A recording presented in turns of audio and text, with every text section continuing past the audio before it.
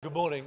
My presentation isn't about technology, it's not about platforms per se, but I should say from the outset that if it wasn't for the ability these days for independent companies to lease space on DAB and for them to be able to stream to a 10 million plus install base of smart speakers, I probably wouldn't be standing here today. And I think the advent of this new technology is really leading, I hope, to a spirit of entrepreneurialism inside UK radio. So I want to tell you a bit about Boom Radio.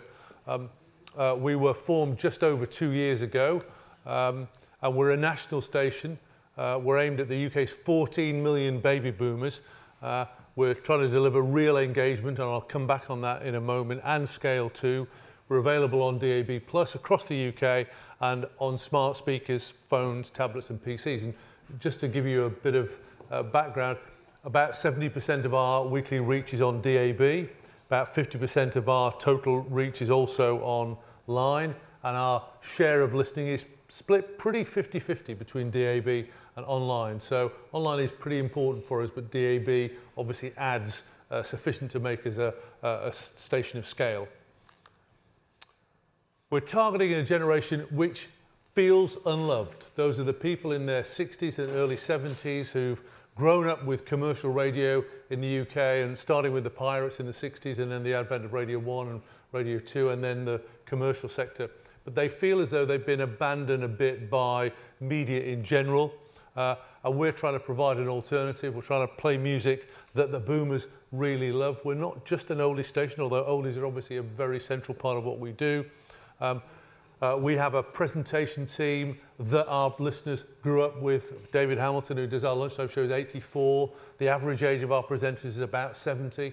We're aimed at people in their 60s and 70s. We run a very rich schedule. We have a pre-breakfast, a breakfast show, a mid-morning show, a lunchtime show, mid-afternoon, drive time, early evening, late evening. One of the things that we know that our listeners want is a really rich personality-led presentation style, so that's what we do. Currently, we have 443,000 listeners, 3.95 million listening hours.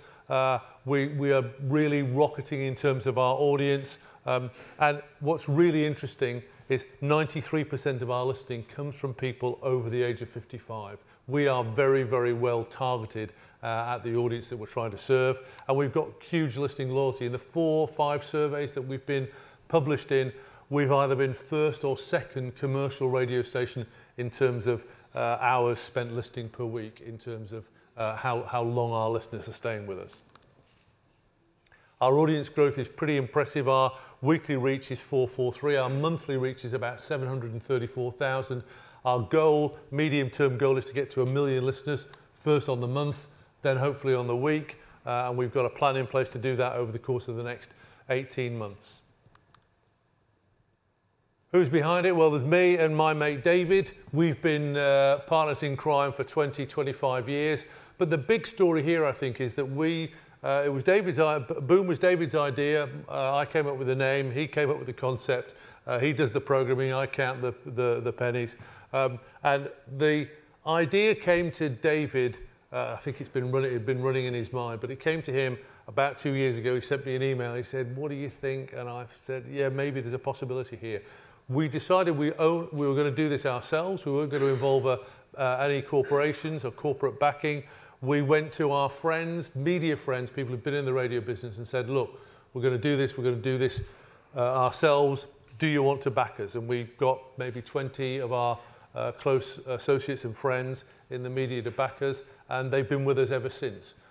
We launched in February of last year. Within 2 weeks of launch, we decided that we'd made a terrible mistake. We were only on DAB in London, and the response from listeners was so overwhelming that we thought we've got to get on DAB nationally. Luckily, there was 24 kilobits of capacity on DAB Plus on SDL, the second national multiplex, and we managed to secure that in a very, very quick negotiation. That meant we had to go back to all those 20 shareholder friends of ours and say, "We know you went down the back of the sofa to find that money. You're going to have to go back down again and find a bit more, because we've now got to pay a deposit for this spectrum." But they did that We went live on DAB nationally literally a month after we'd launched, and we've never looked back. Our slogan, I think, the lady from Germany was talking about a sense of purpose. You know, what's the underlying drive here? And I think it's very important to find that. Our sense of purpose is to help our listeners live their best lives. That's what we want to do in terms of how we approach what we're doing on the radio. And I'll show you how I think we're succeeding in that in a moment. And of course, the baby boomer generation, who've only just got to the 60 to 75-year-old demographic. They've been moving through all of these stages and all of the radio brands. They've just got to 60 to 75. They are the richest generation that's ever lived. There's a hell of a lot of political stuff goes on in the UK about how rich the boomers are. Of course, not all of them are rich, and many of them are only rich in terms of their property portfolio, but they are rich in terms of experience as well, and we try and tap into that. In terms of what these people are, and I'm a boomer, I'm 63, there's a fair few boomers in the audience here today as well. We have busy social lives, we're very active, curious, we live in the moment, we make the most of the new lifestyle. Most of us are pretty computer literate, you know, we can hack our way through things. 65, 70% of us are online with Facebook and other social media.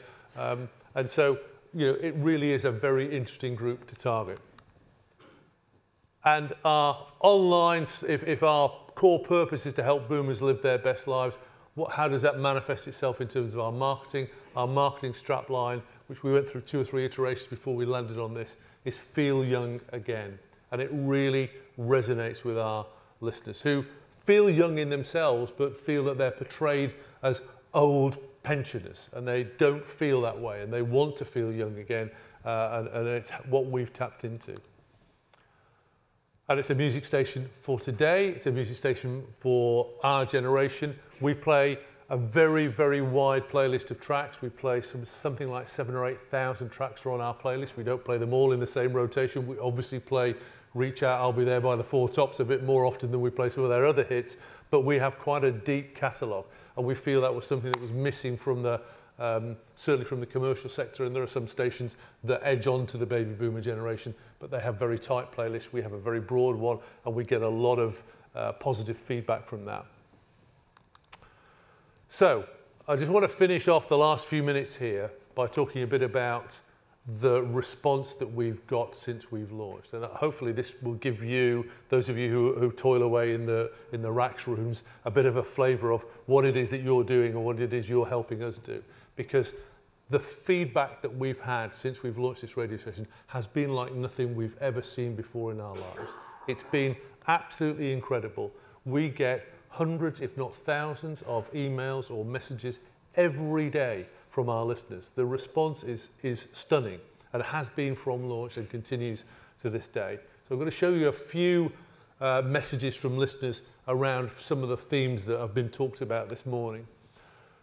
Joy is a big one for us. The number of people who tell us that we've brought some joy into their lives. They actually felt before we came along that they'd fallen out of love with radio. They'd lost the passion for the medium, but what we're doing is bringing it back to them, and you can see some of the comments there. Best station we found, even if it did cost a new DAB radio to find it. Best radio station in a long time. This sort of level of feedback is just tremendous, and is an underpinning for what we've been doing. I mentioned the 8,000 tracks. It's something that we pride ourselves on. We are unashamedly trying to take on Radio 2. I don't know whether there are people from the BBC here, but they know that. We've told the world we're a little pimple on the bum of Radio 2. Well, hopefully we'll get a bit bigger. Radio 2 is the biggest radio station, I think, in continental Europe. So, you know, there's a lot for us to go at. One of the things we do is something that Radio 2 used to do, and still does to a certain degree, which is play a very wide variety of music. And for a boomer audience who haven't heard some of these songs played on the radio for 20, 25, 30 years, it's absolutely enthralling for them to hear a radio station that's prepared to go and dig out an album track or a B-side or a song that was a hit on the radio but wasn't a big hit. We don't do that all the time. We're very conscious that we need to leaven the less well-known tracks with the bigger hits, but the passion that people give to us because we're playing a wider variety of music is phenomenal. Feel young again. It's one of the reasons why we know this is a very powerful marketing message for us. It's because people tell us. They just volunteer that what we're doing makes them feel young again. It's the most powerful way of tying back what we're doing with the response that we're getting from our listeners. And you can see there, you know, we've converted a boom. It's great, makes me feel like a teenager again. That level of feedback is just phenomenal. Great service, lovely music, takes me back to my teenage years. Great to hear the music again. You know, played Love Me Do by the Beatles. I was suddenly back at grammar school, sat on my desk harmonising with some of the girls. That level of response is just phenomenal. Then I think it was touched on this morning, and it really is a very important part here. We are serving 60 to 75s, and we do drift a bit older. There's a real need amongst many of our older listeners, particularly those who are living on their own, to feel a sense of community. And many of them felt that to a degree radio had lost that for them. And hopefully we are part of bringing that back to them. And you can see some of the response there. I told my best friend all about Boom. He's very pleased with it, as I'm sure it suits his memorable music and presenters. And the number of people who say they live on their own, they've lost a partner, but Boom is bringing back a sense of community and friendship for them. And that's part of why we're not a music jukebox. You won't hear hour after hour of music with just liner notes between. There are real presenters doing the shows all the time. And by the way, we are entirely voice tracked and our presenters love it. And it's a fantastic way for us to tap into presenters who live in Spain, Scotland, the south of England, you name it. Our presenters live all over the country and beyond, and are managing to do a show for a radio station remotely because of the technology. So whilst they don't get the buzz of the red light going on, they get the buzz of the feedback from their listeners. And finally, tied in with community, a feeling of hope. People, you know, are tremendously positive about what we're doing and how it gives them a sense of hope. Thank you, Boom, for being their constant companion since I tragically lost my wonderful husband. I don't know what I would have done without your music full of happy memories. We get those messages all the time. Only yesterday, somebody sent in a text. They'd put a request. We do a Sunday afternoon request show, and they put a request on for a girlfriend they hadn't seen for 50 years. She got in contact, and they're well, I don't know whether they're back together yet. I mean, who knows? But that degree of connectivity is just phenomenal for us. We love it. We're developing a sense of scale too here. It's early days. We've been on air less than 2 years. We grew 30-odd% in the last radar. I know from our streaming we're going to get something, we hope, pretty similar this survey, and we hope that's going to continue for the next year and a half. We went back to our shareholders only a few months ago and said, you know what, you're going to have to put your hand down the back of the sofa again, because we really got to tell people about this radio station. We've got to spend some money on marketing because, you know, the response is so great. We need to get the word out. And I'm going to show you a bit of our marketing in just a moment. But, you know, our reach on Facebook is phenomenal. We're getting to 2 million people a month in terms of connections into the stuff that we're posting. We posted a tweet about Pete Murray, who's one of our occasional presenters, who's 96, 97. We got 1 million, not a tweet, sorry, a Facebook post. We got 1 million page impressions from that, which was just a phenomenal piece of viral marketing. And finally, we can be, like most people who get older and don't care what other people think, we can be a bit mischievous. As many of you will know, the great Steve Wright finished his show a few weeks ago, and we decided that he deserved a send-off from the wider industry, not just from Radio 2. So we took some posters out just to say, well done, Steve, loved the show. We thought we'd be a bit cheeky. I'm going to finish, we've got 40 seconds left. I said we'd asked our shareholders to give us a pocket full of cash, which they have done. We've spent it on some TV and Facebook and other activity. I'm just going to show you our TV ad now, if you could just play that in for us. You love music. It's not just sound or lyrics. It's feelings, memories, friendship, adventure, freedom, love.